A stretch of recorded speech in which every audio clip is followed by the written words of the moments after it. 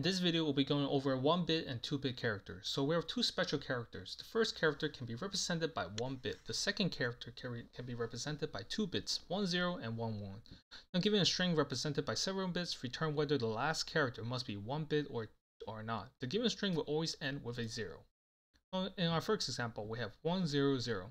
So this is represented by 2 characters, 1 0, so 2 characters.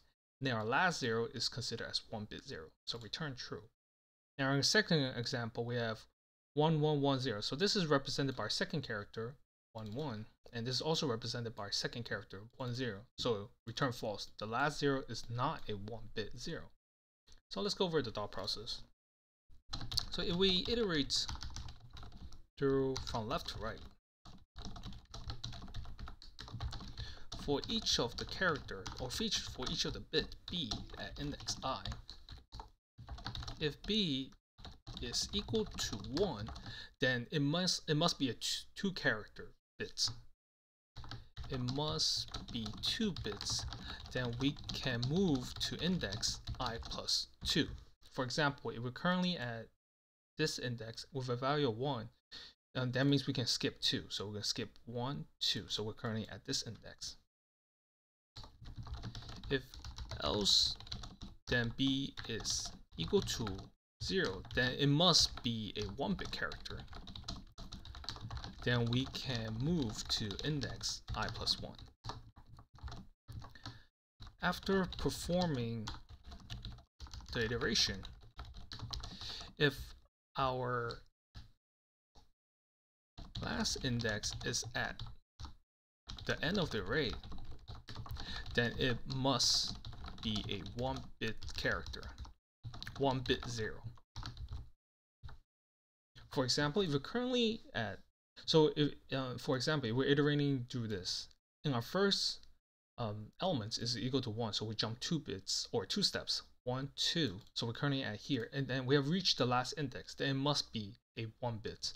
And in this case, we're currently at 1, so we jump 2 steps, 1 2, and we're currently here, and we have another 1, so we're gonna jump 2 steps again, 1 2, and then we're gonna reach out of bound. If we reach out of bound, that means it's not a 1 bit 0. So let's go over the code, the pseudocode. So create a variable I to keep track of our current index. So while I is less than the last index, because we do not want to visit the last index. If the current bits is equal to 1, then we're going to move 2 steps. Set I to I plus 2. Else we're going to set I to I plus 1.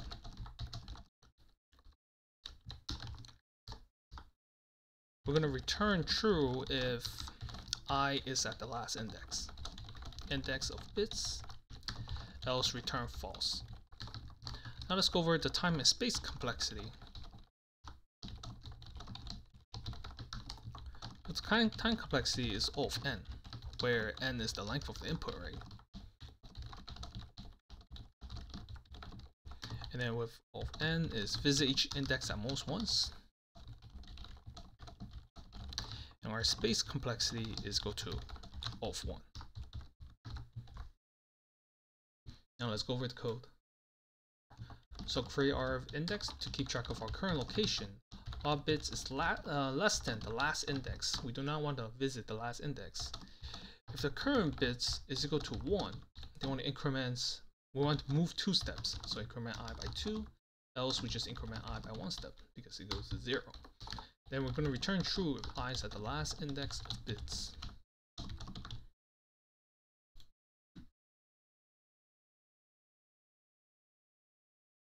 Let me know if you have any questions in the comment section below.